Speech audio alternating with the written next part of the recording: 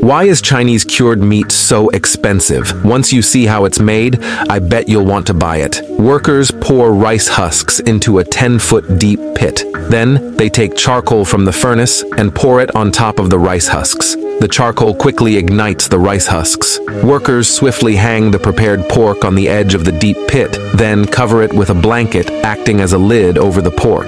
Due to the lack of oxygen in the pit, a large amount of smoke is produced, which quickly adheres to the surface of the pork. Under the constant high temperature and smoking, the pork turns a golden, bright color, making it very appealing. This is the largest cured meat factory in Taiwan. Before making this delicacy, workers cut the pork into evenly sized pieces.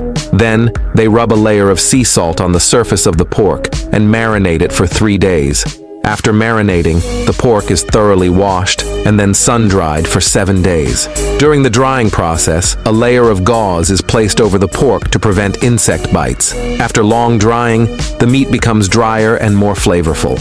Next, the pork is placed into a special container for smoking. After smoking, the pork is washed in water to remove surface grease and ash, then hung in a ventilated area to dry. Once all the moisture inside the pork has evaporated, the cured meat is ready. It is then sliced thinly for consumption. Everyone who has tasted it goes crazy for it. Do you want to try it?